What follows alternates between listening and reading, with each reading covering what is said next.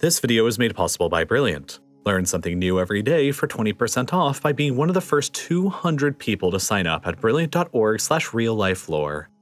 More energy will fall on the world's deserts in 6 hours than the entire world will consume over the next year. The Sahara Desert is well known for being the world's largest hot desert, but it's probably a lot bigger than you even realize. It's nearly the same size as China, it spans across 10 different countries in 3 different time zones, and it gets absolutely massacred by sunlight. This is a map that shows annual sunshine hours across the world. There are some notable hotspots in North America, South America, and Southern Africa, but nowhere gets as much as the Sahara Desert. Most of this China-sized chunk of land gets more than 3,600 hours of sunlight a year, and within that big chunk is this other chunk that gets more than 4,000 hours a year. For reference, that's nearly 4 times the amount of annual sunlight that Germany gets. Most of this is because the Sahara Desert is A, pretty much directly along the Tropic of Cancer, which means the sun for a lot of the year is pretty much directly over it, and B, clouds pretty much never form or even exist over the entire desert, which means all that sunlight is never interrupted. The Sahara, consequently, is the best location anywhere on Earth to place solar panels and develop solar farms. So it then begs the question, what if we covered the entire desert with solar panels? How much energy would we actually be able to produce, and how would this change our planet? Let's take a deep dive. For starters, let's begin here.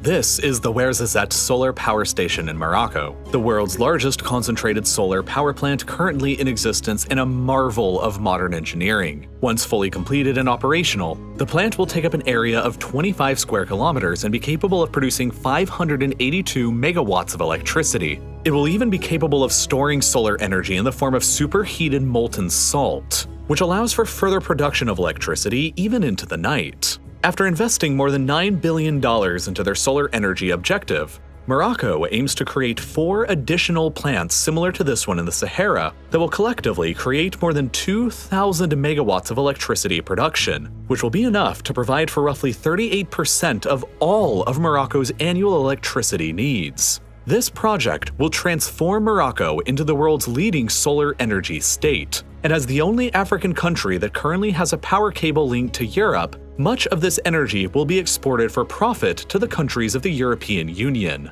But all of this energy is created from just 5 relatively small plants. What happens when we scale things up a bit and think bigger? One of the few organizations thinking about Sahara solar energy production in the future is the German energy company Desertec, which happens to be an investor of the Moroccan solar energy project.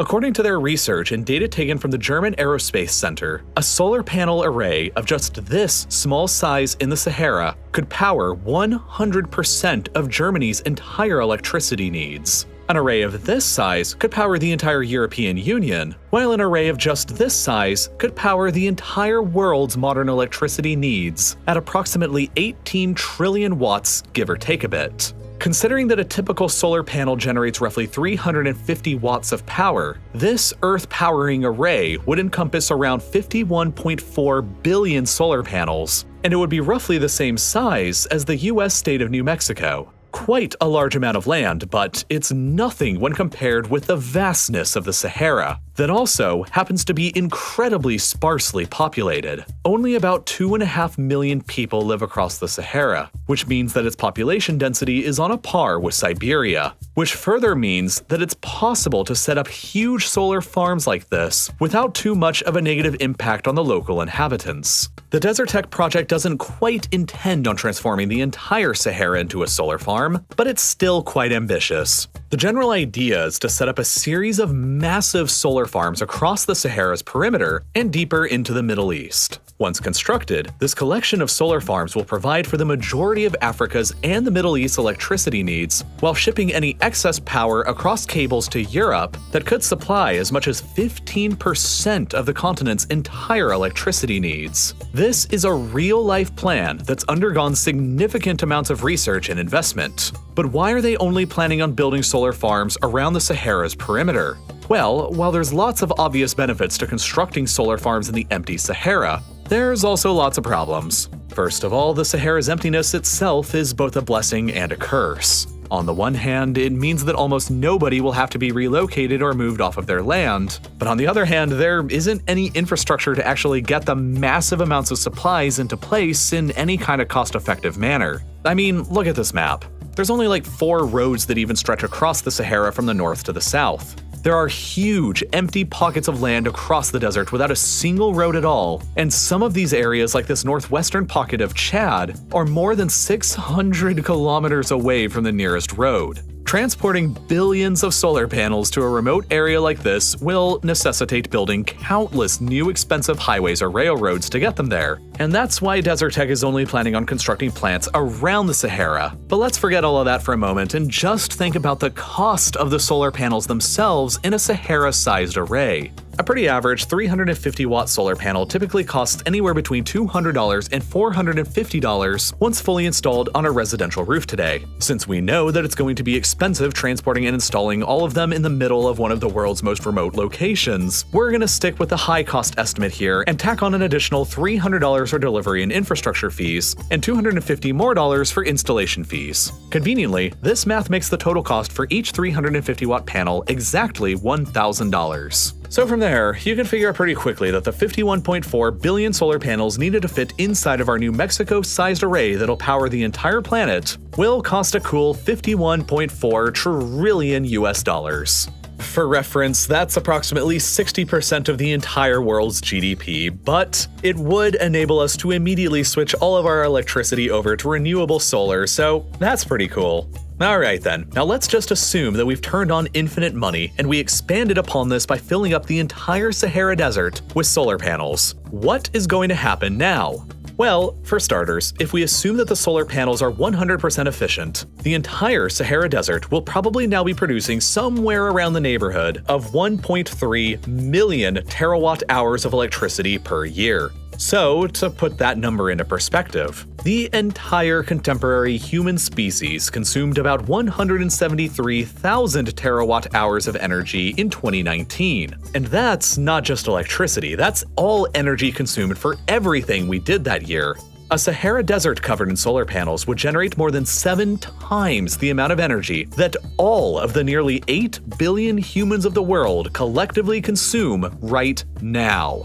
Obviously, this would present revolutionary changes to what mankind could be capable of, and notch us even closer to a Type 1 Kardashev-style civilization. But this overwhelming power given to humanity by harnessing the entire Sahara would also come with some significant costs. The black surfaces of the solar panels dotting the Sahara will of course absorb most of the sunlight hitting the Sahara. Only a tiny fraction of that incoming energy will actually be converted into electricity, while the overwhelming majority will be returned back to the environment as heat. In turn, this heat will trigger a sort of feedback loop in which the heat emitted by the solar panels would create a steep temperature differential between the land and the surrounding oceans. This will ultimately lower the surface air pressure and cause moist air to rise and condense into clouds and rain across the desert. So, by covering the entire Sahara with solar panels, we'll also unwittingly be terraforming the desert Sahara into a green Sahara at the same time. In some ways, this will be good, because it will open up a massive amount of land the size of China to colonization, human settlement, and critically for the emerging economies of North Africa, extensive economic development for their countries and their people. But in other ways, this will be really bad. The Amazon rainforest over in South America is extensively fed and fertilized by dust coming over from the Sahara that gets blown across the Atlantic, while the Atlantic ecosystems themselves also benefit from this fertile dust as well. Removing all of the sands of the Sahara Desert could create a cascade of unforeseen events that could wipe out entire ecosystems in the Atlantic, the Amazon, and probably beyond, and create an epic climate catastrophe the likes we have never seen before.